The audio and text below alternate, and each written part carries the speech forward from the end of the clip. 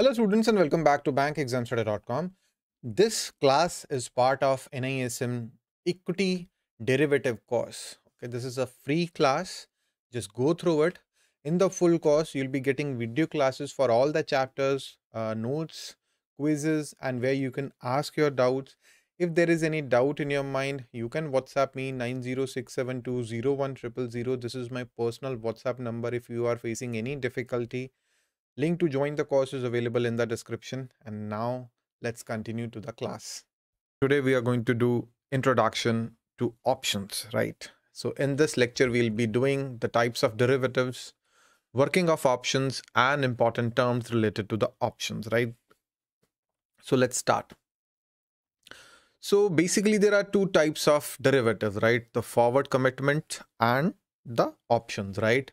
In the forward commitments, both the long and the short, I have already explained long and short in my previous lecture. There is a commitment. Both of them, the long and short, they entered into a contract and they are required to buy and sell the commodity or whatever the good they promise to buy or sell. They need to do that. There is a commitment, right? So whatever the contract that they entered, there is a commitment to fulfill that commitment. They are required, right? So the long is required to buy at a given price and the short is required to sell at a given price. So please remember the word required. So please remember the word required. Under the forward commitment contracts like the future forwards and swaps, there is a requirement. They are required. The long and short, they are required, right? At a specific point of time. While in the contingent claims, such as options, they are not required, right? The long is not required. The short is required, but long is not required. So the long has a right to buy at a given price, but not the obligation, right? While the short is required. Why that is happening? Because long has paid a premium for that. So why the long has a right? Long has a right to buy, but not obligation. So long has the option. Long has the option to buy, but not the obligation. Why that is happening? Because long had paid an premium. Long paid a premium for that. For such treatment, the long had already paid a premium for that. So long has a right, but short, he is required to sell at a given price, right? Because short, he received a premium, right, from the long. So that is long call and short call.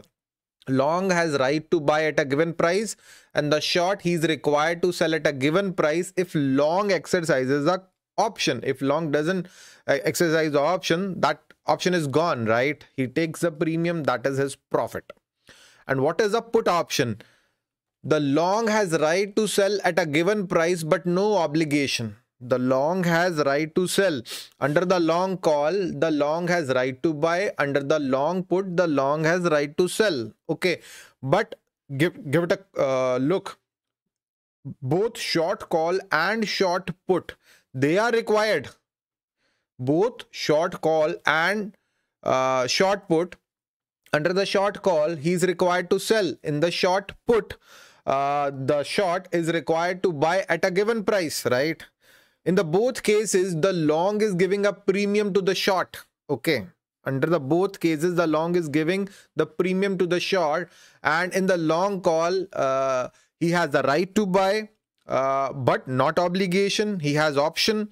Under the long put, he has right to sell, right? But that is not an obligation, right? That is an option. He can exercise it on that expiration date.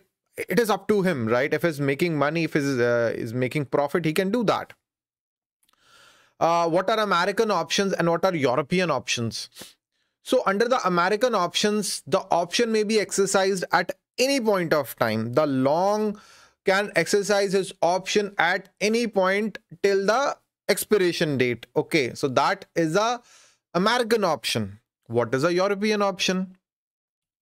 Under the European option, the long can exercise his option, right? And under the long call, he has the right, and under the long put, he has right to sell. He can exercise his right. He can use his right only on the expiration date. So an easy way to remember that: A, anytime is American option. E, only on the expiration date, that is the European option, right? Very simple. So let's move on to the important, there are three important terms: opening a position. An opening transaction is one that adds to or create new trading position. When you create a new trading position, that is opening a position. When you closes that position, right? When you exit that position, that is closing a position, right? Or squaring off your position. And what is leverage? An option buyers, please go through the margin trading concept. Please go through the margin trading concept. An option buyer pays a relatively small price, right? Small price to trade, right? So even for getting into a contract of 100 rupee, he's just paying, let's say, 15 or 20 rupees, right? So that is leverage trading. Please recall the margin trading concept that I have already done in my previous session. And I guess that's all for today, students. If there is any doubt, always ask your doubts on the comment section, on the discussion board. And thank you and have a very nice day. Bye-bye.